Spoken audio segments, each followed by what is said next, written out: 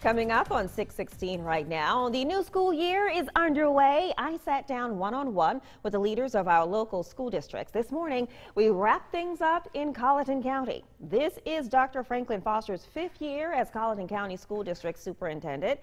5,300 students are in the district's 9 schools. This year, the district has more mental health counselors in schools.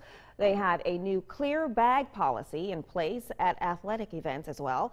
Colleton County School District is expanding their new tech program. The district also has a new home for their alternative education program. A former middle school that sat vacant 8 years is now completely renovated.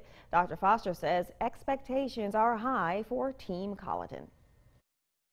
All of us are excited about the new year. Our motto for this year is a year of record-breaking success.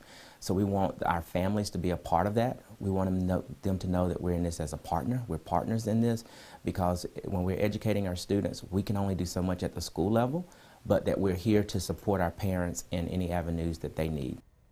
Team Colleton launched an employee assistance program this year. Also new this year, a telehealth program at Colleton County Middle School.